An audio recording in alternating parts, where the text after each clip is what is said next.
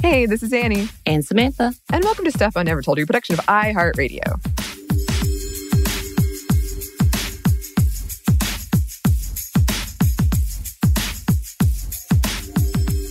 So today is another edition of a Sminty Book Club. And for today's book, it was a listener suggestion. So thank you, Stephanie, for sending this in. We love it when we get these suggestions. So it helps us choose our topics and books and movies. So keep those coming in. And you've already read this book, right, Samantha, at this point? Yeah, I read this in college. And I realized I think I read this just for fun. I worked at a college bookstore. And because I got discounts, I just went through and bought all the books that I could right then because it was way cheaper than going to like a Barnes & Noble. And I think Amazon really hadn't... We were using eBay at that point. And I hadn't really gotten into the eBay thing. So this was the best way I could get cheaper books. But this was one of them. Yeah. I was reminded of that the other day for some reason.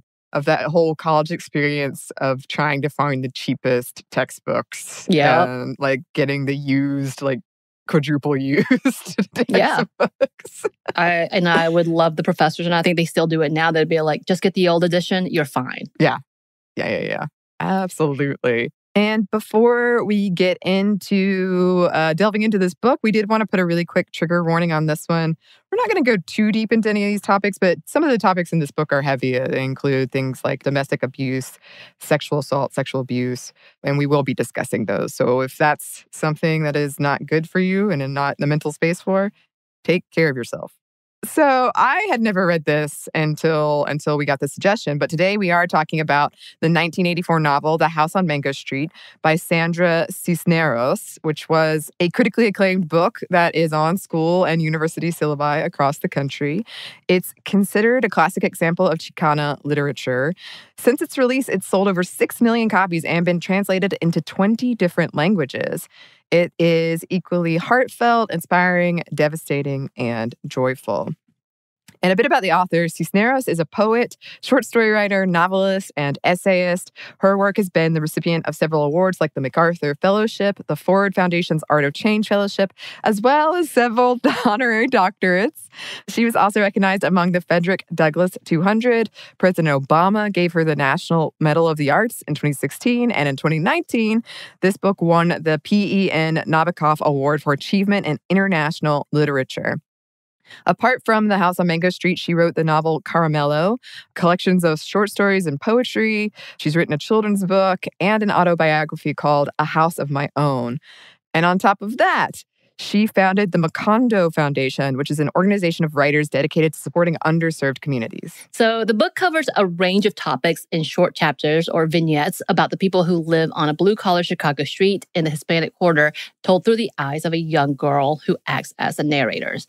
Cats, names, house owners, sisterhood, family, death, grief, first jobs, sexual harassment/sexism, race, identity, class, patriarchy, home, writing, reading, remembering where you came from, and domestic violence. That's all a part of this vignette. Because of some of the themes in this book, not surprisingly, it's been banned from schools and libraries several times over. And in 2012, it was one of 80 books banned under Arizona House Bill 2281 that prohibited, quote, classes to advocate the overthrow of the United States, promote racial resentment, or emphasize students' ethnicities rather than their individuality.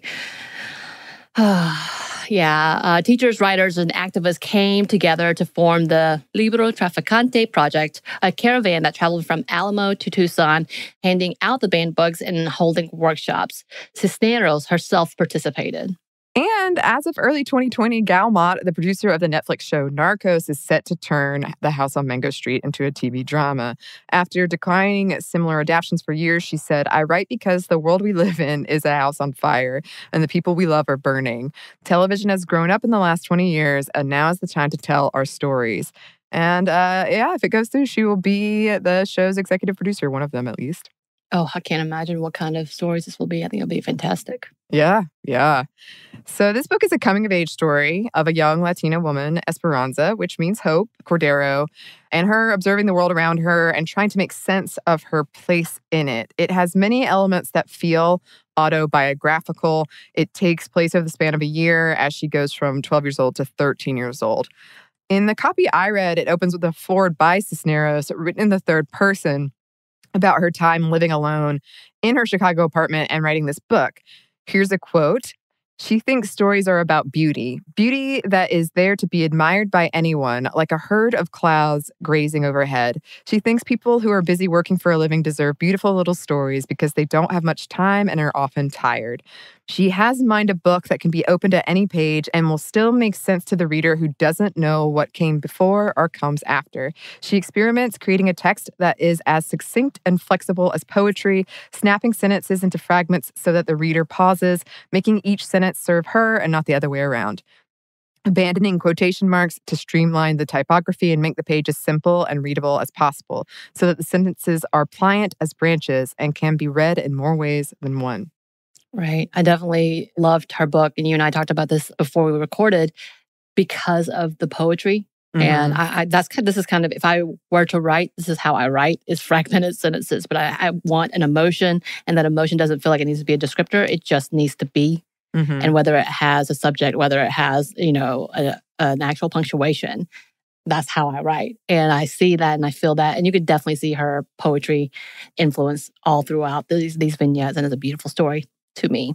Yeah, so she's described her experiences teaching and working with younger folks too, and her heartbreak at losing such potential when systemic issues force talented students to drop out. Quote, at the university, I work for a program that no longer exists. The Educational Opportunity Program that assists disadvantaged students is in keeping with my philosophy, and I can still help the students from my previous job. But when my most brilliant student is accepted, enrolled, and drops out in her first semester, I collapse on my desk from grief, from exhaustion, and feel like dropping out myself. And along with that, she's described her own experiences as a young writer, feeling othered due to her class, race, and gender. Yeah. And I feel like that was a really great foreword that she wrote in the third person, where she was describing these things and kind of looking back on herself at this time when she was writing this. And I totally agree with you about like the poetry, and also that you could just pick it up at any chapter and not necessarily need to know what came before or after. Right. I think also she does a great job in talking about the other. Growing up, that was definitely how I felt more than anything. I didn't know what any of that meant, but I was definitely not a part of it. I was the other. She talks a lot about that too. And the foreword wasn't there when I first read it, because this was like 2000 when I read it. So, of course, it was still like 20 years old, and it was a deemed classic in literature. But didn't have this forward, and I love that reminiscing from her, looking back and how much she loves it. And it still stands, that experience, and just like looking back on what we see as a biography of someone's life, possibly in Chicago. So let's get into some themes, as we love to do. Yes. One of the big ones is family. Family features heavily throughout this novel, especially the narrator's relationships with and observations of the women in her family, from her grandmother, her mother, her aunt, her sister, and how they shaped and influenced her. This is in contrast to Cisneros' own experience. She has spoken about how she felt isolated being the only daughter in a family of 7 children. In the book, Esperanza greatly respects her mother and feels safe around her. She's inspired by her mother's languages that she can speak and music skills, finding her to be the source of wisdom. Her mother regrets dropping out of school and encourages Esperanza to keep up her studies. I love her chapter about her mom when she talks about she'd be stirring her soup and just pointing at the spoon. She's like, I could have been different. Basically, all these things. It's quite beautiful. And then her line, one of my favorite lines, is the shame, about how shame is a killer of dreams. I know probably more into it, but I loved it. Here's an excerpt from the book about her great-grandmother. My great-grandmother, I would have liked to have known her, a wild horse of a woman. She so wild that she wouldn't marry, until my great-grandfather threw a sack over her head and carried her off, just like that, as if she were a fancy chandelier. That's the way he did it. And the story goes, she never forgave him. She looked out the window her whole life, the way so many women sit their sadness on an elbow. I wonder if she made the best with what she got, or was she sorry because she couldn't be all the things that she wanted to be? Esperanza. I've inherited her name, but I don't want to inherit her place by the window. So good. Yeah, we're going to talk about that more too, but this Esperanza observing this cyclical treatment of women, or just these things generational happening over and over again, and her having the same name as her great-grandmother and trying to get out of that cycle that she sees in her family. And then there's Aunt Lupe, who dies of illness and pushes Esperanza to keep writing before she dies, obviously, because it will grant her freedom. Esperanza chides herself for ever wanting in any way to be like her Aunt Lupe. And I read some essays about how she represents Guadalupe, kind of the Virgin Mary in our Christian English parlance. And that whole plotline, I was very sad because Aunt Lupe, she did the thing. Like, she had the husband and the kids, and it was sort of abandoned, it felt like. And I have an aunt where it sort of went that way too. And it just the way people talked about her and treated her, it just really, as a kid, I would observe it and it would upset me. Yeah. Yeah. We see the narrator struggle too with the Mexican heritage she encounters in her home and family and the American culture she's growing up in, and the tension there for her and trying to navigate that whole thing.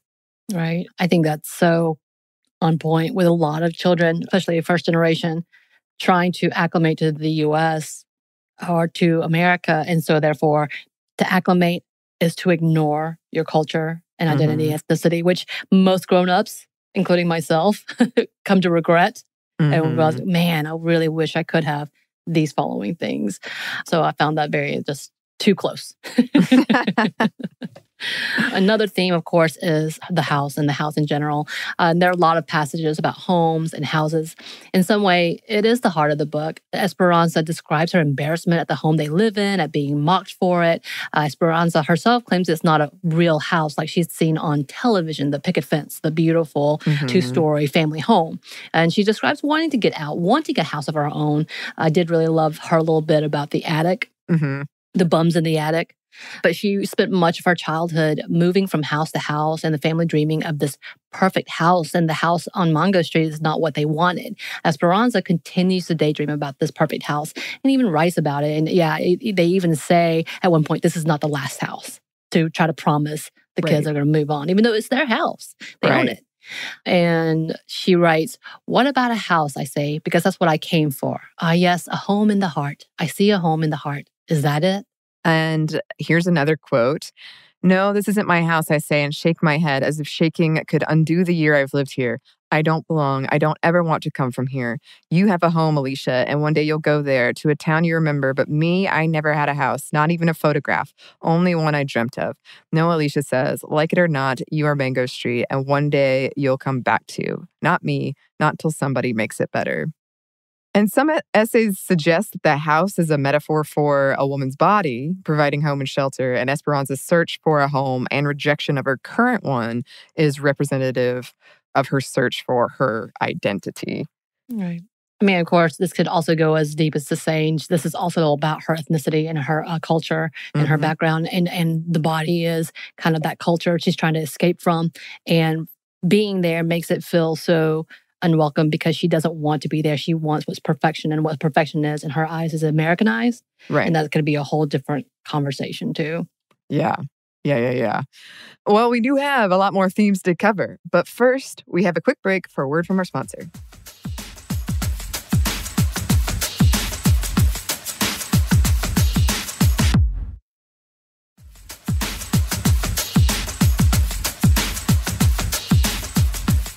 Back. Thank you, sponsor.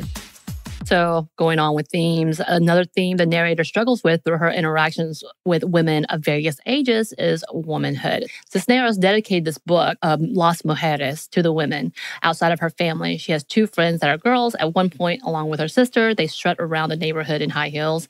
Other older girls in the neighborhood, like Alicia, a young university student who deals with the challenges of being a lower-income Latina girl in that space, and goes on to kind of scorn the community and culture of Mango Street. Marin, a babysitter who waits for change that never comes. Sally, a young girl who wears a lot of makeup and revealing clothes. Or her Aunt Lupe, who dies during the book. And one aspect of this is the harassment, abuse, and sexual assault often faced by women. Sally, for instance, her father's abusive, and she believes that the only way for her to escape that is to find a man to marry who goes on to abuse her too. Both Sally and her mother, Sally's mother, make excuses for the violence in their home. representing that cycle of violence many women do face. Esperanza feels something like a pity for Sally and her youth of not being able to, quote, find a way out. However, their relationship suffers greatly after Esperanza is sexually assaulted by a group of men after Sally leaves her at a carnival for a boy.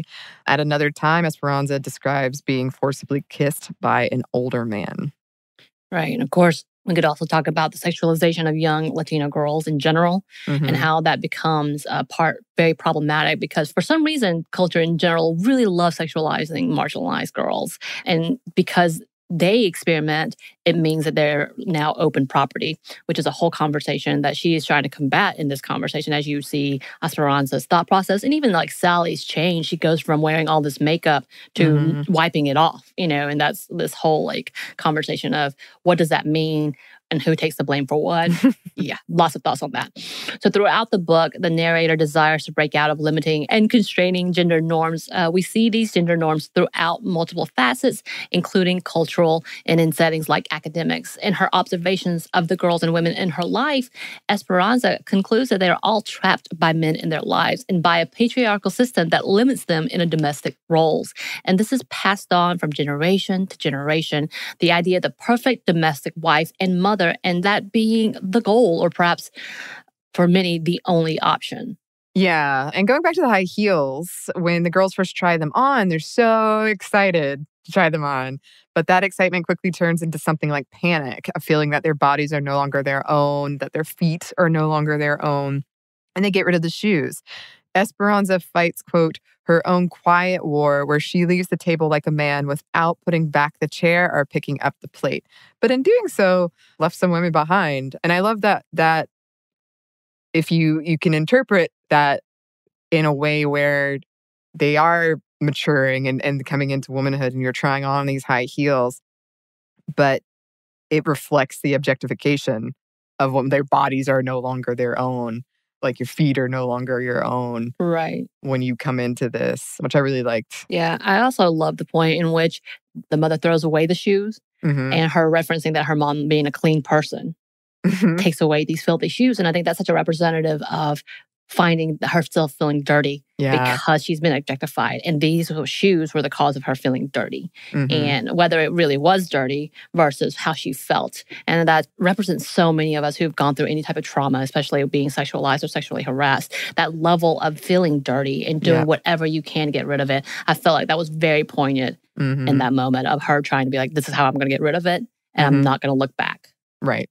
But of course, we can't let go of that because society's the worst. Irresponsibility. Let's talk about that. Something else this book touches on is this idea of responsibility to others who don't have the same opportunities you do to remember where you came from. And again, I think I've talked about this many a times where I, as a marginalized woman who came from a bad circumstance to a better circumstance, the level of responsibility I feel in making it better. I think that could be a whole overarching conversation for marginalized women in general. Those of us who are able to get out of those situations feel like there's this whole other level of needing to pull it up. But those responsibilities, instead of being on the people who are being oppressive, falls onto those who have been able to make it out, which is this bigger conversation of, yes, we definitely need that. We need to pull each other up.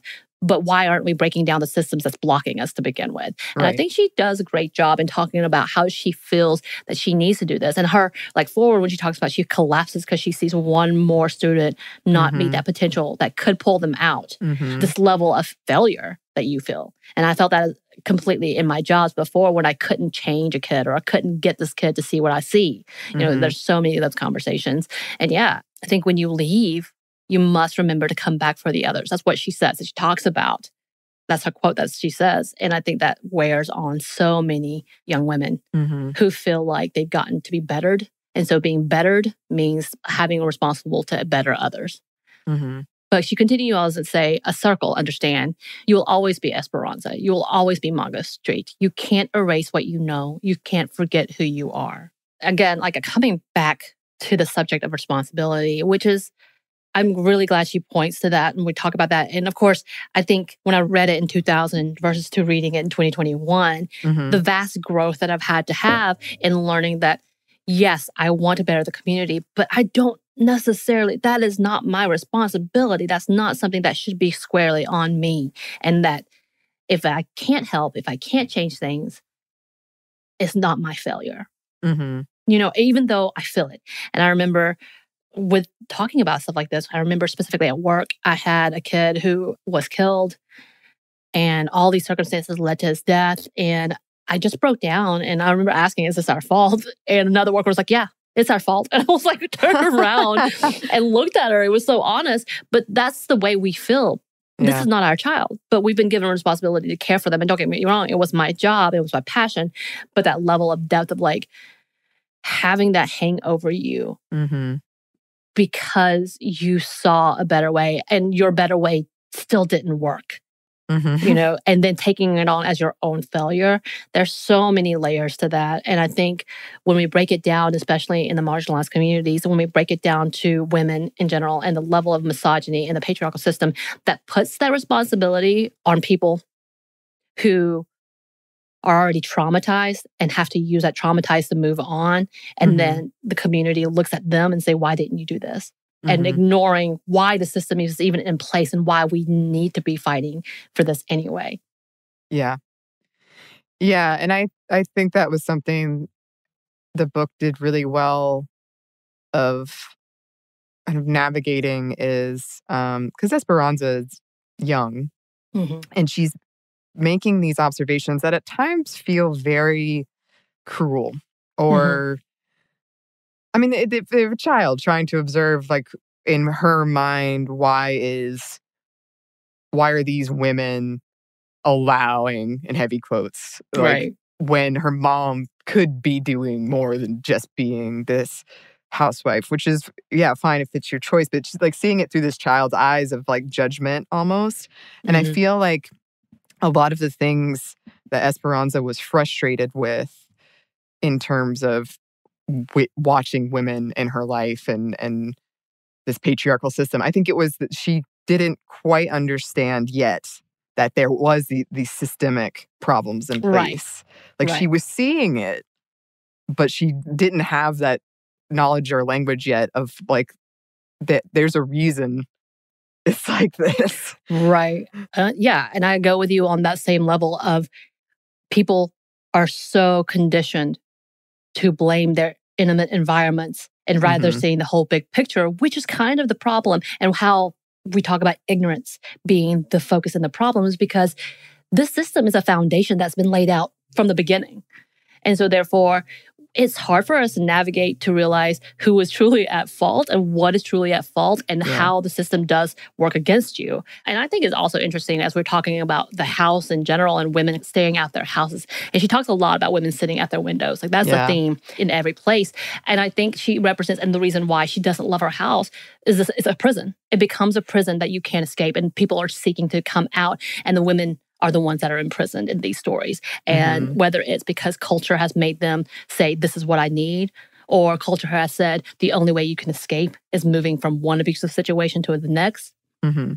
Or the culture has said that this is the better fit. Like for specifically the woman who came and she's trapped in her house and all she could hear is a woman crying and not willing to speak English. And she just keeps saying, no English, no English. He not home, no English. And then crying when she finds that her son is speaking English and she just keeps crying. She wants to go home, but she's trapped now. Like that's that whole feeling of, I love that she was a kind of a counter, that she became the one woman who loved her culture and did not want to be in the U.S. as compared to like everybody else saying this is the freedom.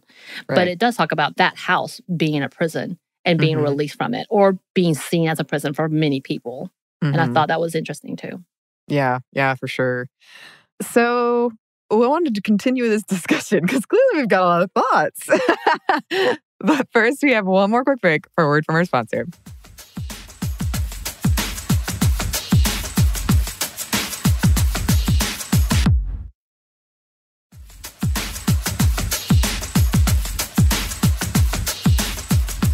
And we're back. Thank you, sponsor. So one of the things I wanted to talk about that really resonated with me is this idea of being a kid and watching older kids and trying to figure things out based on what they're doing and like make sense of like how you're supposed to be and how you're supposed to act based on what they're doing. And because the narrator is a writer, she does do a lot of observing of people and trying to make sense of them, almost an outside observer a lot of the time. And this is something I really related to because I often felt, and sometimes still feel, like I am the outside observer and I'm trying to, it sounds so strange to say, but especially now that I've worked on the show, and this show does involve a lot of self-reflection and like looking back, like, why did I feel that way or what was going on? But especially in like this time period of my life of being, middle school, high school, I did feel like I was watching people and I didn't understand why they behaved the way they did. Mm-hmm. But I felt like, okay, that's how normal people behave. Normal people go heavy quotes boy crazy and then put on a lot of makeup when you reach this age and like rebel. And I guess that's what I gotta do. And it would scare me. Like the scene with the high heels, that resonated with me too, of like I would watch these things and it felt like inevitable. Like I remember once with a good friend of mine, who are still good friends and is actually going to be on the show soon, Katie. We were walking, I think we were probably 11 or something. And she was like, I can't wait to start dating and get all these boys. And she was telling me all these boys she was into. And I was like, really? I hope that never happens to me. She was like, oh, it will. One day you're gonna be like me. And I remember being scared of that, like just something was gonna click and then I was gonna just want to date all the boys or something, which is fine. Right. But it did scare me, you know what I mean? I think you and I are gonna have a problem because I'm on the same wavelength as you. Mm-hmm. I would watch my sister who started dating way young and started bringing home boys around 15 years old and had this like string of boyfriends. And I just remember thinking, these boys are so dumb. Thinking they were so ridiculous. And I would just be like, why is he doing that? I remember asking her specifically because this one boy would just sit and watch her put on makeup. And she loved it. She was like doing things and he would just sit there and watch her. And I remember coming going, why are you staring at her? You're being creepy. Like I specifically said that to her. And she's like, oh, Samantha, get out. Like that's exactly what it was. And I was like, okay. And don't get me wrong. I like boyfriends and I thought it was cool to have boyfriends. And then at I think like second grade, I was giving toys and calling boys and saying, I love you, little boys, because it was exciting. But that was kind of the extent. Like, to me, relationships meant I don't talk to you. We hold hands every now and again under the like cafeteria table, giggle, and write notes to each other. And that's it. Like, that's the point of the relationships. And when I saw what my sister and her boyfriends were doing, which wasn't bad, don't get me wrong. It was just adoring each other, holding each other's hands, being giggly, opening the door, going on dates. I thought it was ridiculous. And I did not understand it. And I thought he was like, he's getting on my nerves. How is he not getting on yours? Like that was that level. And I think I grew up pretending to be normal so hard. Like I feel like I was constantly watching people to understand the norm because I was constantly chastised for my not being normal. And when I say chastised, a young kid coming from a very traumatic background, learning a culture, a complete separate culture, I was told often when I was not being, quote, normal. So that was kind of the extent of my childhood, was just to watch what was normal. This young immigrant coming into town without being able to speak English, knowing immediately that I was different, knowing immediately where I was, that I was not one of them, but I was an essential project for them, for many, not just like my parents. And I say that like, I know that sounds cold, but in ideal that this girl was brought from Korea from an orphanage, we have to be really, really nice to her because, she's a sad girl. Like, and it kind of was that, and me watching to be either invisible so I could blend in, which is that model minority bullshit, or to try to acclimate as fast as possible so that I can represent whomever I was supposed to represent, whether it was other Koreans, whether it was the McVey family, whatever or whatnot, that I had to do that very quickly. And so losing a lot of my own identity to get there. So I feel like my whole childhood was all about not being there, not being visible, and so therefore being an observer. So it's a whole thing. And acclimating means I also must like white people, white men specifically, and therefore be as heteronormative as possible, but also very white. Yeah, I've been thinking about this because you and I, we do both have trauma in our backgrounds. And the big chunk of mine did take place in high school, middle school and high school. And it was, a formative time in terms of what you think relationships are. And I was also just very confused about what was happening. But I often think I had a friend who also wasn't in, our experiences were very different, but she had trauma too. And she, we just went in complete different ways.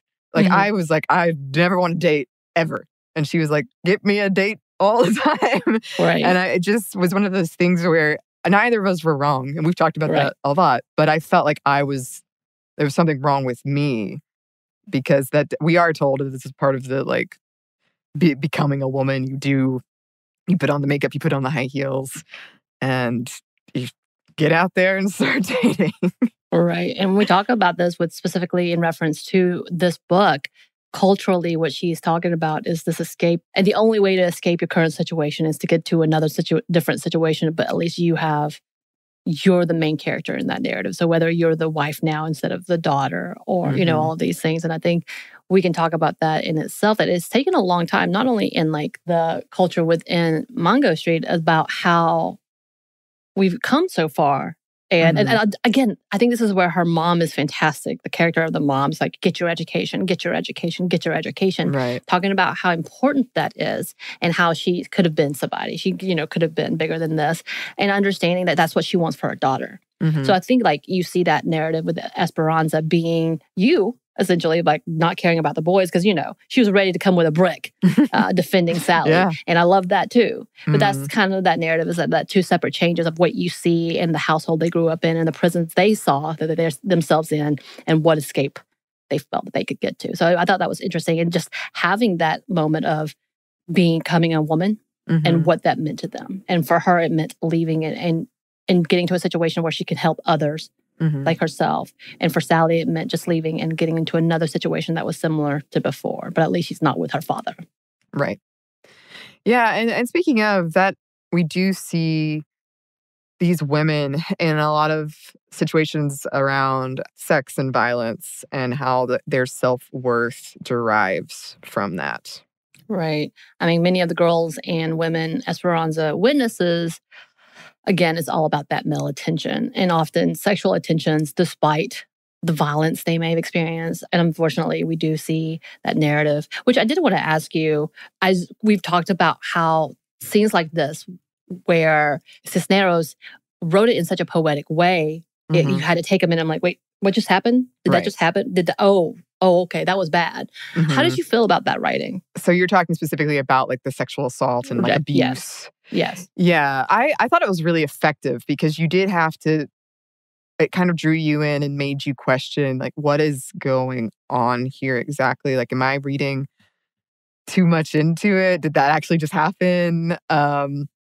And so when Esperanza is sexually assaulted, for instance, it was one of those things where I'm like, maybe I need to reread that, because I'm not entirely sure that maybe I'm just being, I don't know, paranoid is the right word, but that with my experience, I'm reading into it with something that's not there.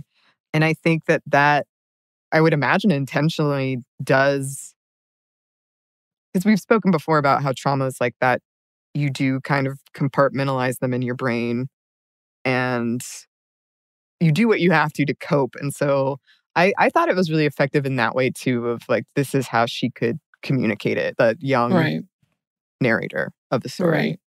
I think, and I think we talk about Esperanza's point of view when it comes to Sally, because it's never clearly stated what all is happening. We know there's physical abuse with the father, but then obviously him coming to get her and saying he missed her, all these things.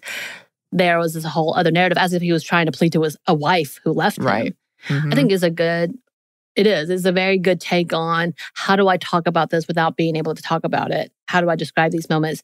Because she also talks about, and the thing that repeats in my head is when the assaulter kept saying, Spanish girl, I love you, Spanish girl, I love you. And I think it's such a huge point of this is not violent. The way we're talking about this is not violent. Right. But it's severely cruel. You see that level and heartbreaking. And I think she does a really good job in addressing it in a way that's approachable, but at the same time, very, very, very much have to analyze what is happening. Yeah. Yeah, that's a good point too, of it not being violent and kind of showing the different ways that this abuse can manifest. And yeah, just there's also kind of an air of when you look back on those memories, how do you what do you remember and how do you frame it in your brain? Right. Yeah. And there's a scene too that I guess is related to what we've been talking about where Esperanza, is it Sally? She witnesses like kissing all the people and she like runs in and it tells her mom. I think Sally's mom. Sally's mom, yeah. Yeah. And is just like freaked out by it and panicked by it. The mom is like, whatever. And she doesn't understand why it upsets her so much. And that, again, is something that I really relate to, but I also think goes back to that where she wasn't quite putting into place yet this like patriarchy system that she was witnessing because she wants to live by her own rules. And there just seem to be all these structures in place that act as obstacles as she's witnessing other women in her life and what they go through. And I think she does a great job when talking about that garden where the monkey was kept and how they make this huge tale about it, how it's existed before, the place came around and how it's this magical space for children to be children and to play and how she got kicked out or how she got shamed out because she was too old. And so feeling that isolation of not belonging into this magical space that was created with her. And I think it's such a huge tale of her own like sadness in growing up and losing childhood and losing it so quickly too, and not understanding why she had to leave. And again, we don't quite understand why she had to leave, essentially, but other than someone told her to. Other than someone said it's time, other than someone shaming her and saying you're too old for this and you can't enjoy that childhood that you loved at one point, that small bit of childhood that you loved. That made you love the space. So I thought that was a big part of that as well. And I also think it's interesting that that's where she retreated to when she felt that shame of being like, oh, grow up. Yeah. When it's like, no, you have every right to be, this is weird, like having that moment and wanting to protect her friend and losing that friend. But like that she went back to her childhood safe place and just stayed there in mourning of it. Yeah. Yeah. And when you break down what she is witnessing in this neighborhood and the women in this neighborhood, it is kind of your paths are, like we talk about all the time, the virgin or the whore. Like you are going to be relegated to one of those paths and probably judged for either one. Right. But one is seen as like more selfless and better.